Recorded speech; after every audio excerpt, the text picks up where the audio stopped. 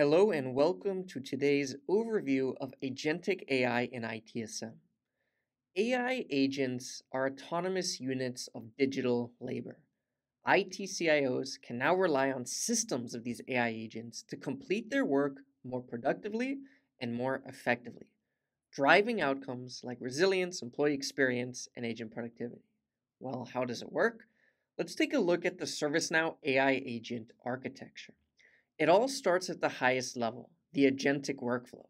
This could be something like resolving an incident, triaging an incident, wrapping up an incident, with an automated trigger, like an incident getting created, that kicks off the AI agent orchestrator, a virtual manager, to pick the right AI agents that then pick the right tools. Things like Now Assist skills, flows, scripts, and other pieces of data like a search retrieval for information. Example being knowledge base articles, either on or off the instance. And these capabilities come together using the power of LLM's reasoning to take a set of predefined instructions defined at that workflow level, think through the solution, and then orchestrate the agents and the tools until that solution is reached. So what are we doing about it in ITSM? Let's take a look at the pre-built use cases coming in our May IT Service Management AI Agent collection.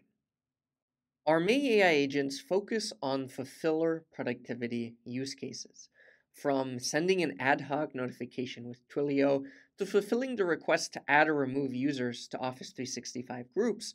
We also handle the gambit of an incident lifecycle.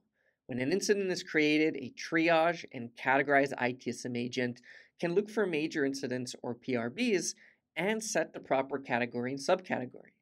At the same time, an investigation and resolution AI agent can find catalog items, similar incidents, and knowledge articles to come up with a resolution plan for that given issue. If a change is needed, we have a full AI change planner set of agents, from setting the implementation, backout, test, justification, to risk and impact analysis. And finally, if a major incident gets created, you can quickly write the post-incident report, post-incident review, at the end of that experience using a post-incident report agent. All these agents take advantage of context from within your ServiceNow system and actually take action on the records, setting fields, asking users for clarification, and taking action. Let's take a look at this in demo.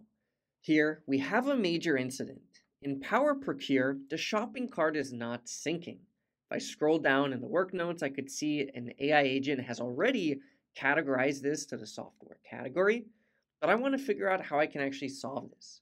So I'm going to go into that analysis panel on the right and type in resolve this incident. And that AI agent is going to come up with steps for resolution based on those past incidents and knowledge. And we, of course, know that our process, we need to add change. And so we can ask it to go ahead and add another step to implement a change to actually debug the logs and troubleshoot the system.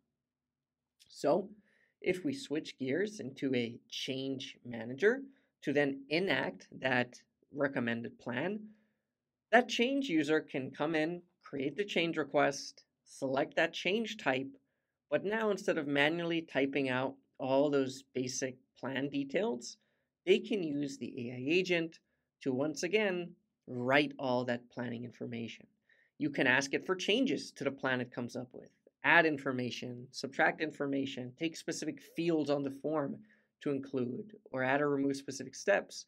And then, of course, it updates it with a human in the loop directly on that form. Now, while these agents in today's demo are relatively supervised, meaning humans are triggering them and they're giving feedback, you can also make all these AI agents run completely autonomously based on a given trigger, so that there's no human in the loop, fields are getting set, and the work is happening behind the scenes with these AI agents. Well, our change has been successfully planned. It's time to resolve out this incident. You, of course, can take advantage of regular Now Assist AI capabilities, like that summarization, and go in and see that a post-incident report had already been written.